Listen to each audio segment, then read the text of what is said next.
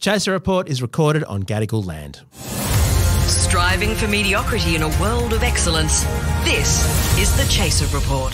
Hello and welcome to the Chaser Report with Dom and Charles. And Dom, we're going to look at US politics because there's some pretty big news coming out of the US this morning. You just want to do this because they found suspicious white powder at the White House, don't you? Yes. And it turned out to be, we'll tell you in a moment, and we'll also update you on the bizarre campaign of Florida Governor Ron DeSantis.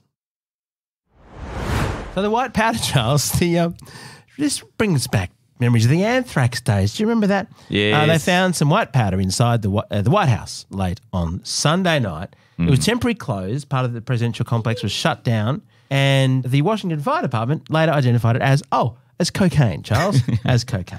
So putting the white in the White House. Is that why Joe Biden is so sprightly? He's got a lot of energy for a man his age, doesn't he? For an 83-year-old, isn't he? People said it was because he went on the Peloton bike, but I can imagine going on the rack would be a bit of a more likely explanation. So is there any sort of idea about the source? I mean, ultimately, it's probably stuff that the CIA organised from the Guatemalan Contras or Nicaragua, something like that. Some sort of Mexican cartel they're trying to tip off against each other. And they've traded it for Iranian arms or something. Yeah. Well, it was in the West Wing. It's quite possible that Aaron Sorkin was in there considering bringing back the TV series. I'm not sure. But, yeah, so it's in the – it could well have been in the West – in the Oval Office itself. Who knows? See, this would never have happened under Trump. It would never have happened under Trump. Like this sort of liberal, lascivious lifestyle where you just have coke and orgies the whole time. It definitely wouldn't. I mean, what he would have done is absolutely filled all available rooms with burgers, as he did on several occasions, and Diet Cokes. Yeah. But no, he wouldn't have had that. That wouldn't have happened on his watch. No. Absolutely not. Because he's a God-fearing Christian, whereas they've elected a bunch of drug-snorting atheists. Yes, hippie monsters. I mean, do we want the decisions of the biggest global superpower that's got nuclear arms? Do we want them all coked up when they're making decisions? Well, one Republican who says yes is Donald Trump Jr. Actually, it's probably the deal. But it's entirely possible it was his stash, actually, that was just hidden for several years. Left behind. Sure. Right. Who knows? Anyway, this is what's been found. No more explanations at this time, but look, of those on the administration who might be using, I think Joe Biden's the one to look at. Do you think that happens in Australian Parliament House? Do you think there's a sort Isn't that what the prayer room's for? Oh, yes, of course. Yes. Do I think that at some point the Australian Parliament House has contained cocaine? Yes, I do, Charles. I think it's entirely... I would be astonished if that had not been the case. Is that why they paint all those official buildings white? Yes. To sort of make the coke blend in. Absolutely. So it makes it less obvious. Yep, yeah, absolutely. And beautiful, there's very expensive kind of wood joinery, and it's perfect to rack off in Parliament House from what I've heard. So, it's just the way the world goes. But at the same time as... Is there any indication of who, like it's the West Wing, so it's the president's, close personal staff, Yeah, so, but any indication about who on that? Well, like hang the person out to dry, but it's probably the person who's been supplying the whole West Wing. Okay. So there you go. So that's what's happening in Washington. And just imagine a world where Florida Governor Ron DeSantis is the next president of the United States. He's running against, firstly, Donald Trump, who's called him Ron DeSanctimonious, which is too long a word, I feel, for the Trump base to really embrace. I think the new one is like Tiny Ron or something. Like he always does that. Apparently he's really short. So he always calls his opponents little, tiny, whatever it is, to try and sort of unman them. But so we've got new polls about Ron DeSantis. This is the guy in Florida who passes all those laws against saying gay. Yes, can't say gay. He's taken on Disney. Banned hundreds of books. He calls Florida the place where woke goes to die. So he's essentially appealing to a fairly small percentage of Fox News viewers at this point. So the polls are not looking good for good old Ron DeSantis.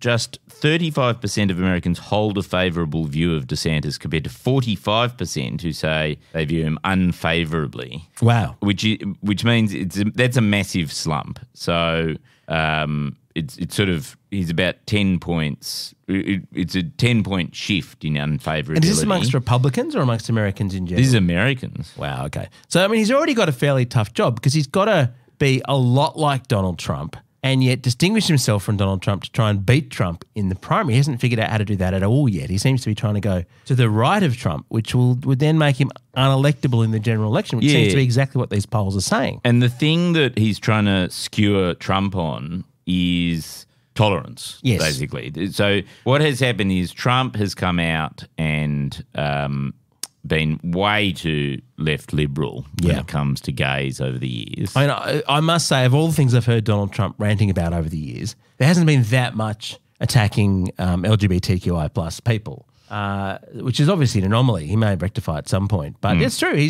It's not one of his. I mean, Mexicans, for instance, absolutely tease off on it every occasion, but no, he hasn't proposed some sort of a wall and incarcerating all gay people behind it and making them pay for the wall or anything like that at this stage. Whereas Ron DeSantis would probably be quite comfortable with that. So what Ron DeSantis did is on Friday, which is like last week, which was the last day of Pride Month, he criticised Trump's for comments he made in support of the gay community in the wake of the 2016 mass shooting at the Pulse nightclub in Orlando, Florida, which killed 49 people. And he thought that being supportive of those victims of a massacre was just a little bit too left liberal for him. And then the ad that Ron DeSantis is running then highlights the numerous anti-transgender bills that DeSantis has signed into law in recent months, and features headlines saying that his bills are draconian and dangerous, as if that's some sort of thing. And then liberals hate them. It features a clip of the infamous fictional character Patrick Bateman, the serial killing main character in American Psycho. Really? Yes. He's after the American Psycho vote? Yes. Why can't we have politics like that in Australia? This is an unprecedented level of honesty, though, for a politician to come out and say, I'm Patrick Bateman. That's the pro serial killer. It's a constituency that's been underrepresented, I feel so far. Yeah, and look, I think with America's love of true crime podcasts, I kind of feel like probably it's a shrewd strategy. I mean, if this is his plan to get past Donald Trump, that might actually work because, American Psycho said in the world of, New York rich people with fancy ties and so on, that's Trump's world. Yes. And Trump lives in Florida where DeSantis is governor. No, you can't see any cops in Florida prosecuting DeSantis. No, yes. He can get away with it. So if Donald Trump winds up, I don't know, how did he kill people with a nail hammer or something? Bone saws. Bone saws. Yeah. If it's either MBS or it's Ron DeSantis. I just love, but they must focus group test these ads. Yeah. So how does that work? You go into a room, you choose 6 people who, you want to appeal to. You show them an ad comparing your candidate to a serial killer and they go, oh, yeah, that makes me like him more. Maybe the problem was they conducted the poll in Florida. So the average person's like, oh, Patrick Bateman, big fan, love his work. Do you think Don Jr. will switch sides? Don Jr. is very much of that world. Yes. Yeah. He's rage-filled. I mean, if you've ever watched his weird little videos that he does on whatever that kind of streaming network is, he's absolutely that. He's absolutely nuts, basically. And in actual fact, I mean, I haven't read American Psycho for years, but I'm pretty sure they were sort of coke-fueled binges when they, like the killing sprees. With the satire being he would everything was a brand name. And I mean, that's what Trump does. The Trumps really love branding things. Yeah, so maybe this election, you know how everyone's saying, well, America's not really a democracy anymore. It's not really going to be fought at the ballot box. It's all sort of authoritarian. Maybe this election will be decided not through the ballot box, but through Ron DeSantis murdering Donald Trump with a bone saw. I mean, this is a fantastic way to winnow down the Republican field. There's a lot of people in the debates. There's been a lot of debate about how many votes you need, how much support you need to actually get on the debate stage. Someone like Chris Christie, the former New Jersey governor who ran last time and is in there basically as a Trump spoiler. Can he get in the debate? Doesn't matter if he's been murdered by Ron DeSantis. sad to see the lead up, doesn't it? Yes. And how would it work? Would he do it sort of live on TV? Oh no, he'd do it on Twitter Spaces, so no one would see He'd it. just have the audio. Yeah, it would crash. The streaming would crash. Yeah. I'm here with Christy trussed and naked. Yeah. Oh no, the streaming's broken. Elon's in the room too, presumably. The Chaser Report.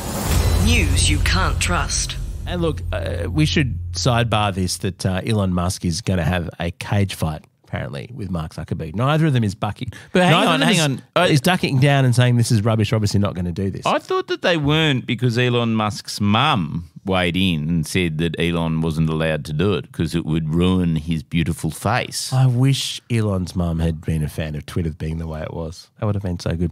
Yeah, look, I'm not sure. The last I heard was that it was going ahead. The Italian government has offered the Colosseum. Seriously? Yes. Well, they can do whatever they want. They've offered the Colosseum for the cage fight, and it's a no-rules cage fight, right? Like, so it's literally play dirty. Who do you reckon wins? See, I would have thought Elon because he's so much bigger, but Zuckerberg's probably much fitter. He's built. Mark Zuckerberg is apparently incredibly fit. Well, didn't he do MMA or something?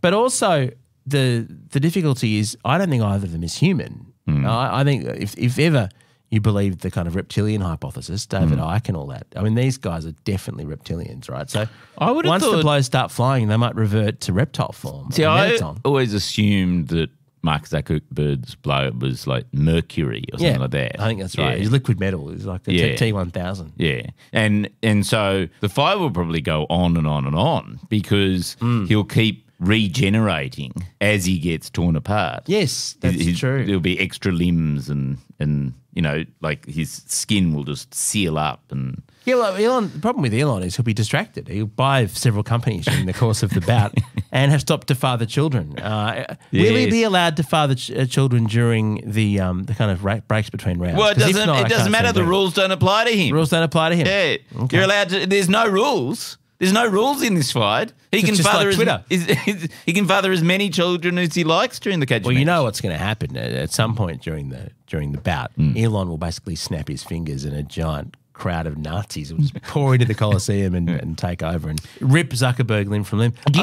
you think Zuckerberg will bring along a bone saw? Probably. Ron DeSantis style. Like, that's what I would do. Well, Ron DeSantis and Musk are mates. It's entirely possible Ron DeSantis will be there. All that I know is I generally abhor violence. Charles, I'm not in favour of boxing. I think all these things are barbaric. But in this case, I might make an exception, particularly if you can guarantee me that both will lose. I think you want the kind of cage fight where no one leaves the cage, basically. Yes. Can you imagine the entertainment of that? It would make the world a much better place. Look, I'm not one for joking about death. I would never do that, Dom. You've never done it except for the entire past history of your comedy career. Yeah, that's right.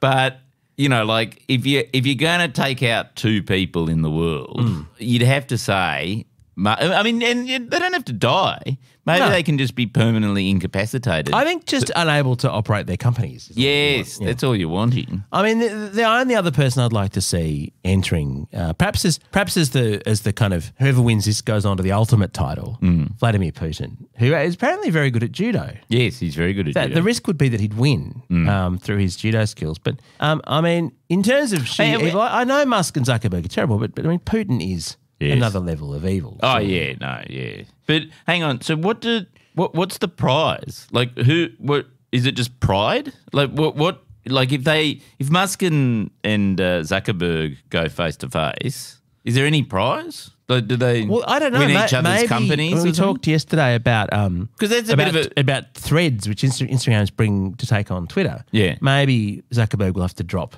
threads, and maybe if Zuck wins, he gets control of Twitter, which, to be honest, would be an improvement at this stage, even though that would mean Meta would own every social network. They at least know how to, run social networks, sort of. Jesus. Yeah. God. America's not in the best state, is it, right Is this what it was like to be a peasant in 14th century France? Like, was it just like you'd see these sort of figures who had lots more money than you doing silly wars and battling and duels and stuff like that, and it had no real impact on your life except that they would use all the money that you were generating to fight the do wars. all their fun things. Well, I guess the biggest difference in those days was because there was no sort of social media and news ecosystem, they wouldn't have found out about it. It would have been blissful ignorance. I mean, sure, okay, it would have been a horrible life, but at least they wouldn't have constantly, every second, Yes. their devices vibrating with more news about Musk and Zuckerberg and DeSantis. I mean, at least they would have had blissful ignorance of the moment by moment goings on of the terrible people who ran the world. Mind you, I think the carrier pigeons that they used back then would have been a lot more reliable than Twitter That's is true. now. Yeah. So they probably would have had more updates. In terms of bird-related ways of getting updated, the carrier pigeons are far more reliable. I'm sure that's true. Yes. So can we pull this into a neat package where the listener walks away going, I've really learnt something, and that came together really nicely at the end, Dom. Given the amount of things I got distracted by during the course of this podcast, I think the main point is that if you have any plan to live in America, any financial exposure to America, I don't know if you have any, just don't. Just do have nothing. It's going down like Elon Musk and Mark Zuckerberg in a cage fight. The revolution will not be televised. It certainly won't be on Twitter Spaces. It certainly won't be It on might be Twitter. on Threads, Yeah. possibly. Yeah. Charles, should we have a cage fight? No, it's not a good idea. But I will take some of that cocaine that the West Wing has. I'd happily do that. There you go. Yeah. Something good comes out of the story. Our gear is from Road. We are part of the Iconoclast Network. Catch you tomorrow.